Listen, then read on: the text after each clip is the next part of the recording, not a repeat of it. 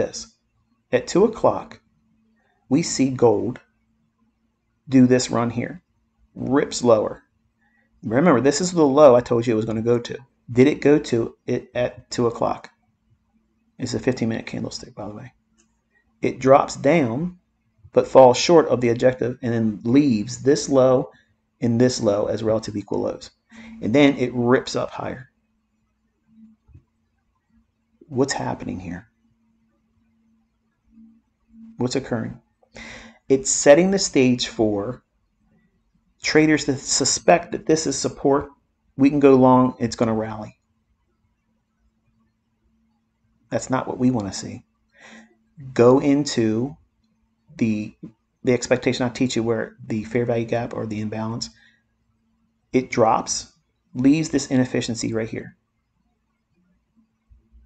When it drops, it comes back up into it there to offer an opportunity to go short. And then it delivers where I said on the 13th, which is that relative equal lows on the daily chart. It digs into it here, lower, lower, one more good time, and then rips higher today. All of this price action in here, I'm telling you, I would not be in any of that. Not in it at all. If I was looking at gold real time, I would have told you that it's possibly going to go here, but I wouldn't touch it. And that's the honest God truth. Ask any of my long-term students. I say this all the time about gold. I don't know what it is, this fascination with trading gold, but there are better markets to trade than this bullshit. But that two-stage or second stage of delivery after 2:30. See, the first move is like a red herring. Hey, pay attention over here. Look at all this. Okay. And then at 2:30, that's the real move. That's the real one. Okay. So it can come in two forms. It can go rally up, suck everybody in, thinking it's going to go lower, and then it wipes them completely out and goes lower a lot. Or it can drop lower, get everybody thinking at 2 o'clock that it's going lower, and then at 2:30 it rips and takes out the high that was formed prior to the drop. Okay, that's the buy or sell in that way. The other thing is where it drops down a lot, leaves a fair value gap, and at 2:30 it'll go back to the fair value gap, and then the real run comes. Most times it does not do this. Usually it creates a run, one direction, and that direction is a complete Judas swing, where it runs, creates a high, it doesn't come back to that high, and just makes a lower low on the day. ES.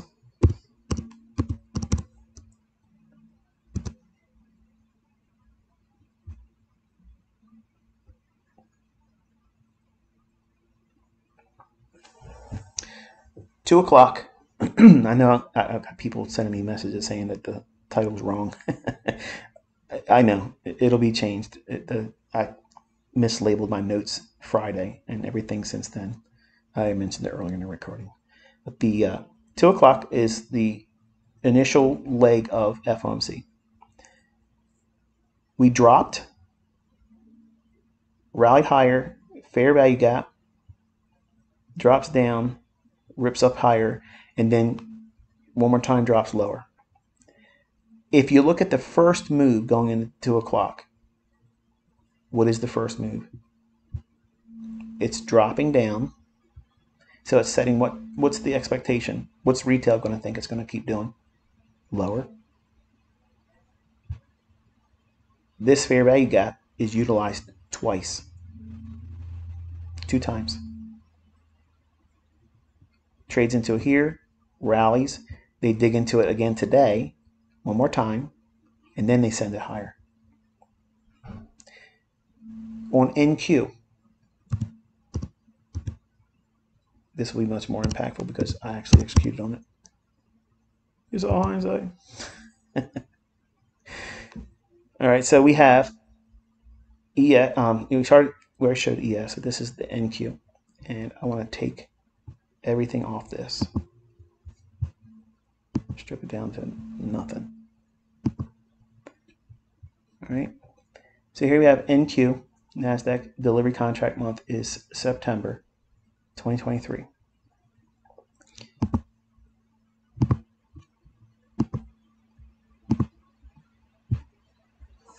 Inside this drop, okay, think about what I've talked about here. Think about what I've been talking about for weeks in relationship to ES, E-mini S&P, and the NASDAQ futures contract.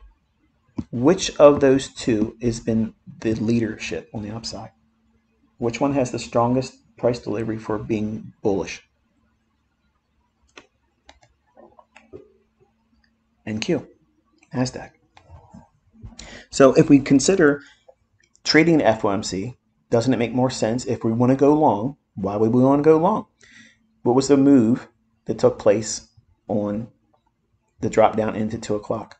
It's dropping at 2 o'clock. So there's your fake move. So this drop down here, and then they hold it here. Holding it. And at 2:30, the macro begins. So when you're trading FOMC, if you're not writing this down, you're completely wasting your time. You have to know which of the indices that you're going to trade because of relative strength. Which one's stronger? There's always going to be a leadership issue, whether it be NASDAQ or ES, Dow. Okay. If it's Dow, I just go to ES. If it's NASDAQ, I will trade NASDAQ over ES.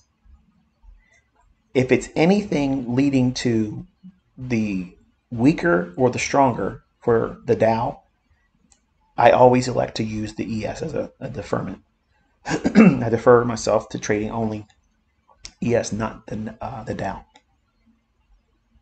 So if it's a matter of picking which indice I'm trading, it's either a decision of whether trading the NASDAQ, and it has to be the leadership on the upside. That means it's been going up longer, harder, faster than ES.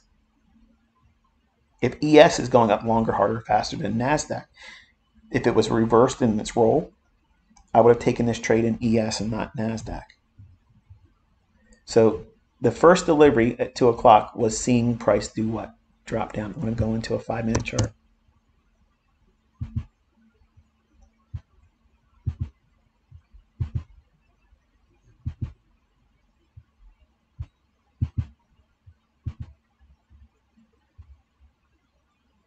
When this market dropped here, where was the most energetic price leg beginning from? Here. At this big move here. I'm not saying that you can't see this one as a high, or this is a high, or this is a high, but this is the most energetic. So all of this starts the run going into FOMC. So anyone that's in this move, where's their stop loss? Right above that short-term high. I'm aware, but remember, I'm listening to this guy tell me how to run my pool, and I'm not really paying attention to him. And I'm trying to get an example on FOMC, and I'm doing it with my phone, which is what you see on my Twitter feed. Okay, tools playing in the background. It's what it is. Okay, so I think it's going to go up here, but I can't pretend to be listening to this guy and watch all this stuff happen as it's going on. So I picked a very easy target, low-hanging fruit objective, which is going to be the buy stops resting above this short-term high. Why was I going long in here? What was I looking at?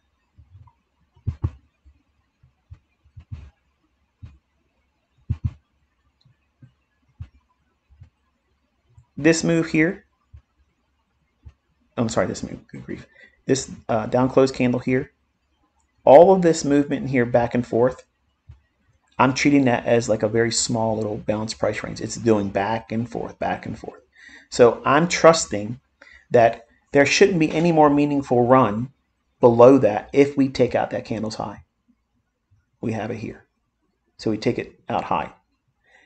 That low now becomes, that's it. There's no more need for any more risk going lower. The stage is set because what time is it? 2:25. The first stage of that delivery in the strongest of all the indices, which is the NASDAQ. I'm not looking at or caring about ES. I'm not looking or caring about the Dow. I'm not looking at relationships between the S&T. I don't care about that. It's time. The macro will run on time.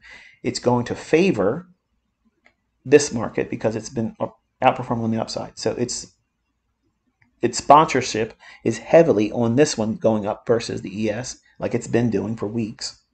And the Dow has already proven it's lethargic. It's not interested in performing like the ES and or not even close to NASDAQ. So all focus would be on NASDAQ. So buying, going long, right here, what am I keying off of? Look at the arrow where I entered and what I've already told you.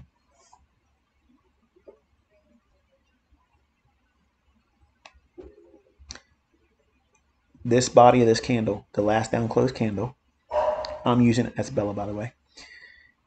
This movement down into here, I'm buying that right there. Right there. Bought that. Then I'm using this right here, this opening price, and inside this little area here, I want to use that as a means of wanting to go long on a pyramid. So I went long with 5 contracts, which is not a lot. And I added another one, which is I'm pillaring. What am I aiming for here? Just before we get to this high, because during FOMC it could do this wild whipsaw still and then deliver up. I want to get in, or I'm sorry, I want to get out of my trade as it approaches this high. Low hanging fruit. I don't need it to go to the high or higher to get a fill. There's my exit on this candle here. All of this rundown is completely wiped out. Ultimately taking out that high here, over here. 2 stages. Non-farm payroll is the same way.